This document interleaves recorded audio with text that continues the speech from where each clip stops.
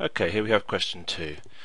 Now it is really quite important to actually try to do these questions before I go through the answers, so if you pause the video now you could try to have a go at this question on a piece of paper. Now, this question is clearly a volume question. Before I even read what the question is about, I've got a box, I've got boxes inside a box. I could probably figure out, I've got to figure out how many boxes fit inside here. You can't do it by looking, you've got to look at the numbers. You're told that the crate measures these dimensions, 210, which is the long side. Oops, 210.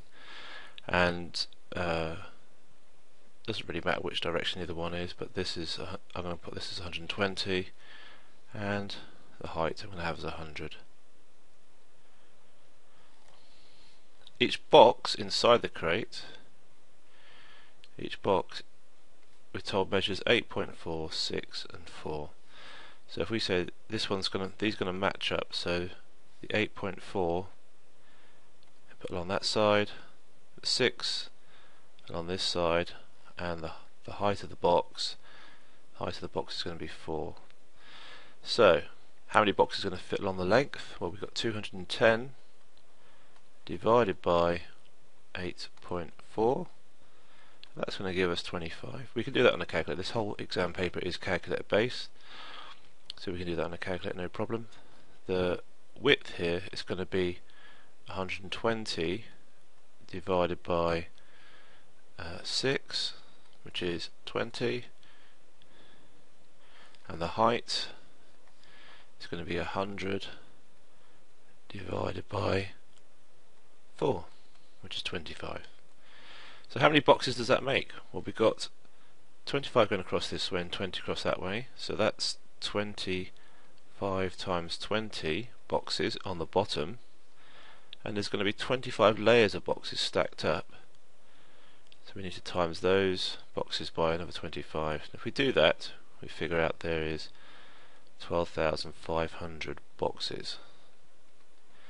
Okay, at this point you'd have earned yourself 2 out of the 5 marks.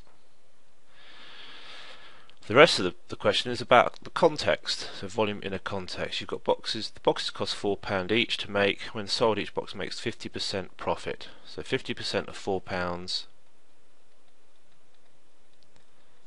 is going to be £2 profit. No calculator required there. It's a nice easy calculation. And we've got 12,500 boxes, £2 profit each. We're asked to work out the total profit from selling all the boxes. Times those two together, we get £25,000, and that's the answer. Each of these steps gets you, you get an extra mark for the £2 being seen, or if you did it slightly differently, you worked out the total cost for each box, so you added the 50% onto the 4 to make £6. That'll give you an extra mark for the number 6 being seen or the number 2 being seen. Then there's a method mark for doing this calculation when you're multiplying it up, and then there's an answer mark for the 25,000.